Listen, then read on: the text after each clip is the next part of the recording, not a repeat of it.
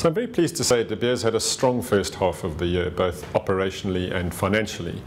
We just reported half-year revenue of $3.2 billion, which is about the same as last year. Total diamond sales for the half-year, $2.9 billion. And I think pleasingly, underlying earnings, underlying EBITDA, $712 million. Now that number's very slightly down on last year, but caused largely by strong foreign exchange, so a strong dollar in our producing countries in the first half of the year. So generally speaking, a pleasing performance. Production up about 8% across the group, and that reflects increased demand, so good confidence in demand from the De Beers side, as well as full production from the Gachagua mine. So production has gone well in the first half of the year.